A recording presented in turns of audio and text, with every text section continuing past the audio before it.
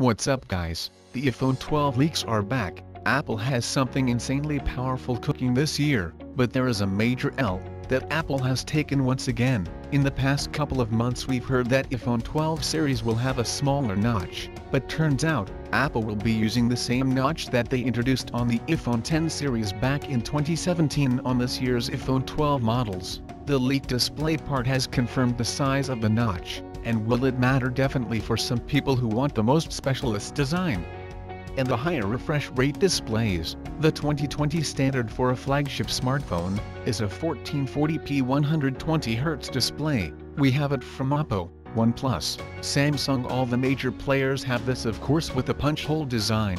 But Apple on the other hand are not only sticking with the notch but also 60Hz refresh rate. Now Apple knows the market, and this is exactly why they have lined up the pricing of the iPhone 12 models this year. This is exactly why they have introduced two non-Pro models instead of just one. They're counting more on these affordable iPhone 12 models compared to the Pro series, because these could actually be the most best-selling phones out there. As we have seen a sales report via media that iPhone 11 still tops the best sales chart. Because of the success, they realize the potential of what they can bring to the table with the affordable iPhone 12 price. According to the latest pricing, it seems that the iPhone 12, the 5G model, might be a little bit more expensive than the previously leaked price, so it could start at $699 all the way up to $1,100 for the Pro Max. Now we may still have the same knowledge, but Apple is said to bring slimmer bezels than the current iPhone 11 Pro lineup, and they're also said to bring a iPhone 5 style stainless steel design, a bit boxy side which will feel super premium in hand. Apple has also changed the camera arrangement a bit as well. According to the latest leak, this is how the LiDAR sensor could look on the final model. It's a bit smaller on the side, and apparently the LiDAR sensor could also be present on the non-Pro iPhone 12 models, which is a nice thing to see. According to a turtle lister, Apple's LiDAR sensor will have special features that will assist in photography, and it may not be available readily on launch. It could be something they will introduce with iOS 14.1 update. This is a similar thing Apple did with the iPhone 11 Pro lineup with their Deep Fusion update on the iOS 13.2. As for the actual camera sensor, Apple is still sticking to a 12-megapixel sensor, but reportedly a new sensor with better optics. Apple has tested a 64-megapixel sensor, but the results weren't satisfying,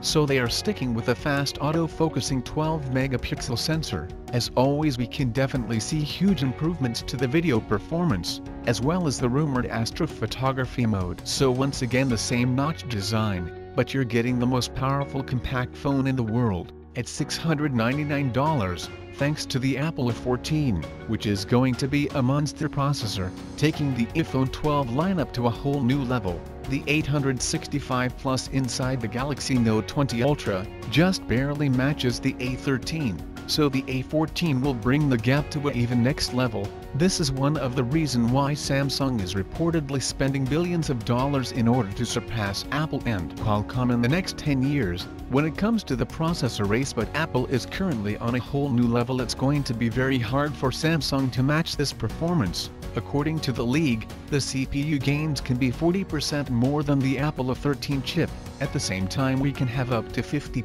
GPU gains. That is a serious increase in horsepower.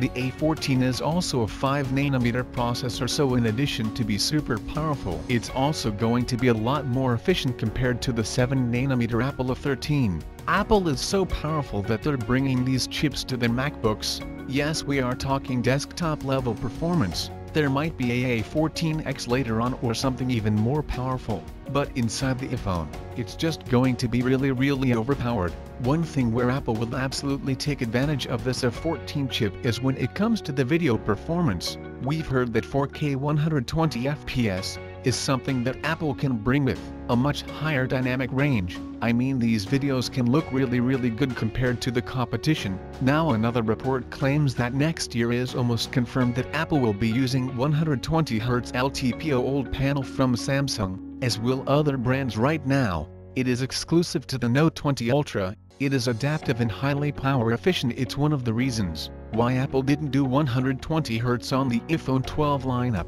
So this is something that we're going to see next year, most likely on the iPhone 13. And finally, regarding the launch, we have a very interesting news. It says that Apple might be launching the iPhone 12 inches 2 parts. The 6.1-inch models may arrive a little bit earlier than the 6.7-inch and the highly anticipated 5.4-inch model. Apple has already confirmed on record that this year's models could be delayed till October. And finally, as reported by Everything Apple Pro, Apple is bringing some magnets to the iPhone 10 chassis, so this is going to be for reverse wireless charging. It's also going to make the new iPhone 12 compatible with some of the wireless charging accessories that Apple will make available later down the year. So that's all the latest news regarding the iPhone 12 series. So what do you think about it? Do let me know your thoughts on that in the comments down below. And if you like this video, subscribe the channel will be amazing. My name is Arjun, this is Digital Outside,